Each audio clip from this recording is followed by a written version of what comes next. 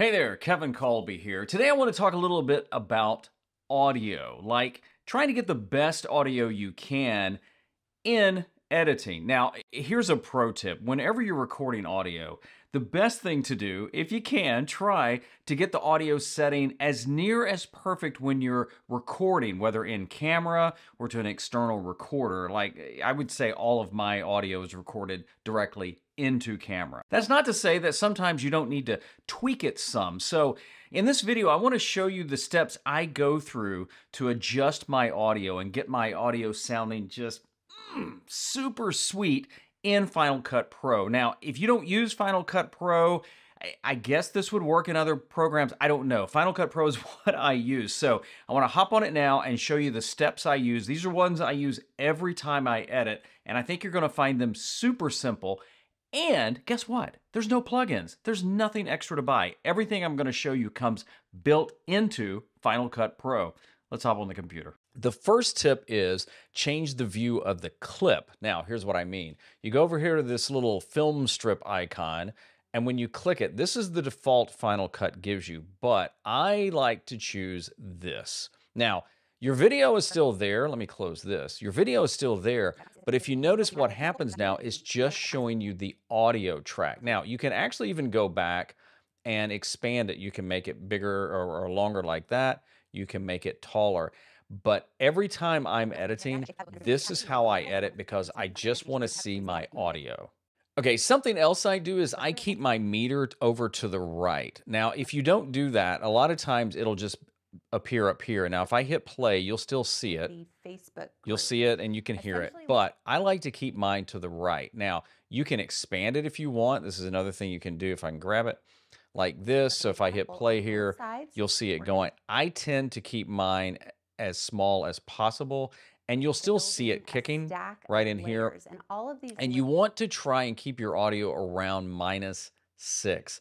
I know it says 0, -6 is really about 100. That's where I keep my audio, but that's my other tip is keeping it over here to the right. The next couple of tips, we're going to use the inspector. So now, if you don't see your inspector open, you click on the little icon right there and it will open this. A lot of times it defaults to more of your video type elements. Click on the little sound icon. Now you get a lot of options. And one of the things that Final Cut Pro has added is this called voice isolation. So let me just play the clip first. That you get a lot out of it. As always, I am here if you need anything. Now the audio sounded pretty good in this to begin with, but what I do is I turn voice isolation on, and what it does is it literally isolates using some kind of AI. I don't really know how it works. Out of it. As always, I am here if you need anything. And as we go through, and it makes the voice sound better. Now you can reduce this. I mean, you can reduce this, you can increase this. I have found that the more you increase it, it just doesn't sound real. And if you want to see a video I did on the voice isolation part, check the link down in the description. And I really put it through its paces outside on a busy street, and it's pretty phenomenal. Another thing I do is turn loudness on. Now, let me play it again the way it is. And welcome to the new class. This is a swivel. Did you hear that? Course. I'm really It got excited. louder. Now, this is different than raising the volume. You can do that as well, but I find that this sounds better. Again, it defaults to 40%, the uniformity 8%. A lot of times I'll reduce it. So let's just say we make this at 30%. About this one, I'm excited about So with it all of on, them, but this one just feels a off, little bit different and very on. me. So I am hoping that. And again, I think this is easy to do to make it sound better. Okay, another tip is using the range tool. Now I've got a different clip here, and if you notice right here, let me make it a little bigger. There's a spike in the audio right here. Let me just play that, and you can tell that. And outside. Now you hear that, and you notice right here, if you watch the VU meter on the right, the audio clips. Now, if you go to here, the shortcut is R, but you can click range selection. Now watch this. When I do this, what it does is it's kind of setting keyframes, and I can bring that down as much as you want. You can bring it to 0, and notice it's still there, but you can do this on anything. I could do this on a voice if I wanted to. So let me go back here. Let me make this a little smaller. But let's just say right here, this line Out. is a little too loud. I can do the range tool, and what it does is it's allowing you to raise and lower the sound there. Now, you can also, I'm going to go back and take it out of there. So since these now are what are keyframes, you can even move the keyframe. So if you wanted it to go here a little bit more, but this is a really quick, cool a tool using the range tool just to minimize or even maximize some spots of your audio. Okay, and something else you can do is add the Final Cut Pro limiter. Again, it's built into Final Cut Pro. To find it, you go over here to your effects, and you can scroll all the way down. You can also search it, and it's under audio, is it levels? Limiter. And what you do, you just drop it on, and then we're going to go back up here.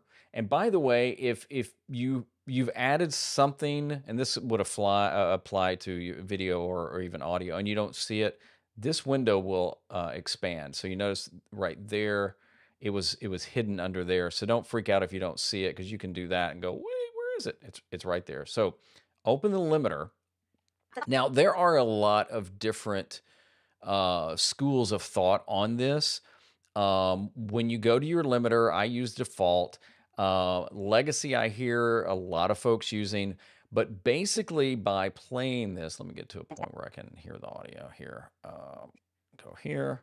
This is a swivel pendant cord. So I want the output to be at -6, and that way it's not going to go over our magic number, right? I'm really excited. But now I can raise the gain. I'm excited about all of them, but this one just feels a little bit different. And if you notice here's the input, but here's the output. So watch the output as I change the gain.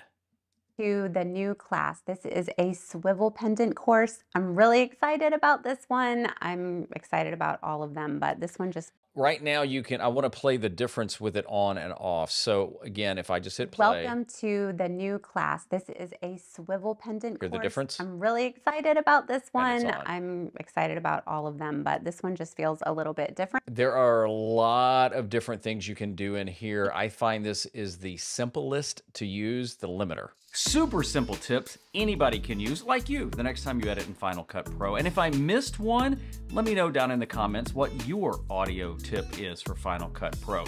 Hey, if you like this video, give it a like, consider subscribing. If you want to know more you can do with Final Cut Pro, check out the videos on the screen. I'm Kevin. I'll see you next time.